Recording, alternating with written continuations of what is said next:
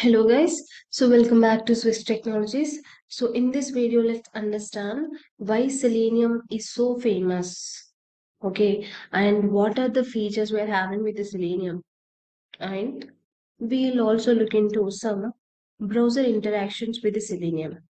Okay, so if you look at it, so why Selenium is so popular and demanding means Selenium is popular and demanding due to following features. What are those? It is an open source tool freely available on internet. Yes. So this is a open source. We no need to pay anything to anyone. So no project cost is involved, no license required, can be easily customized to integrate with other test management tools like ALM, Bugzilla, and it is always ready to integrate with other third-party tools like Apache POI and BDD Cucumber. These different libraries like TestMG, these libraries also we can do integrate with the Selenium. So and it supports almost 13 different software languages, programming languages. Java, C Sharp, Ruby, Python, Perl, PHP, JavaScript, and JavaScript, Node.js, Haskell, Art, Dot, TCL, Object-C. So these many, and it supports almost all the browsers. Okay, this supports almost all the browsers, and hence cross-browser testing, compatibility testing can be performed using Selenium. It supports all the operating systems, Mac, Windows, Linux, etc. And hence cross-platform testing can also be performed, but it requires Selenium grid. Okay, so and here having different flavors of Selenium. So currently we are using Selenium WebDriver because we are having some flavors of the Selenium were deprecated. Okay, let's have a look on the browser interactions, how we can perform with the Selenium. So this is a prerequisite that we require to do set up the browser. Okay, so later what we can do means if you want to do work with any like this particular site, how we can do interact with this page by Selenium means. So first to come to this Chrome browser, like if you want to open the Chrome browser, so that line already we written here. Okay, and how to set up this and all we already discussed in previous videos. Okay, if you're not yet visited, please go through it up once.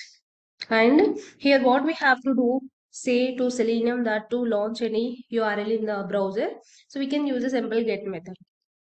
Okay, so driver dot get method. So here you have to use the URL of your application.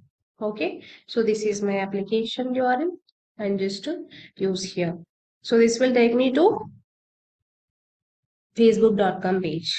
Okay, so later, so if you want to do some interactions, okay, some with some fields, if you want to do perform some actions with the Selenium, so what we can do means, so in this page once you're available here, you are having Selenium like a email text box, password text box, and login button you are having. We want to do some actions here. What you have to do, you have to do inspect this, right click on this particular field, and here you're having some name and email just to take ID. So control C, and how we can do performance, driver dot find element is a method you have to use. Okay, and by dot you have taken ID, so just paste here. So in this ID place, just paste. So what you have to do, dot you have to do use send case. If you are having any username, you can just do pass switch like this. In the same way, you can also do pass for password also. So how you can do, just come here to the arrow mark and just click on this thing, and here also ID you are having, just take this ID and just paste here.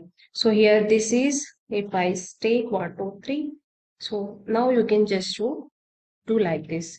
So now run as Java application, just this will take you to the Facebook page, and there it will enter switch, and it will also enter the password. Okay, so this is the way we can do perform some Selenium interactions in the browser. Thank you.